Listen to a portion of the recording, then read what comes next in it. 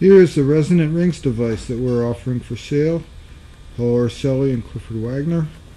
This was originally from the Franklin Institute, and it's an exploratory cookbook device. There's a frequency generator, and that's actually a speaker that these rings are connected to. And the visitors have a speed control, and you can get each individual ring to vibrate. There's the lowest one. And as we speed it up,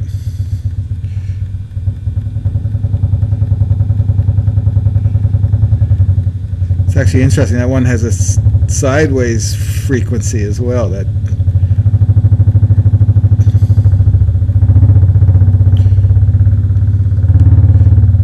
then the resonant frequency for that. You can sometimes get both the first and the fourth one going. There's the third one going.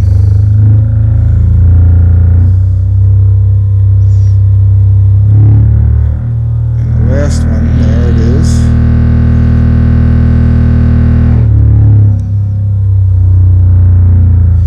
This device has some very nice features, some good graphics. And inside, got a lock.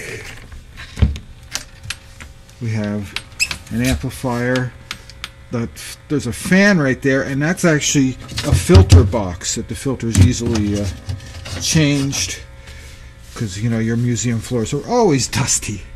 That's actually the frequency generator in that box, and the I don't know if you can see it in this low light level, but that's actually an O-ring belt that connects the visitor control, so it acts as a natural clutch, which is always nice. And then there are fine tuners. The two other pots on the top, potentiometers, are adjustments that can be made to the frequency generator. So that is our device. We refinished the cabinet, and it's ready to give your visitors a good time and to teach them about things vibrating.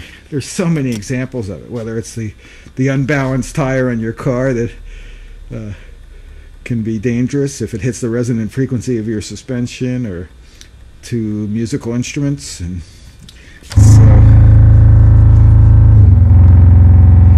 and you know what, I mean, this one does have it's really fun to try. What's the most amount of vibration that you can get?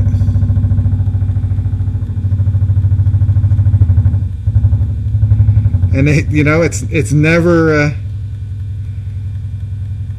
all the rings. That's really the point of this.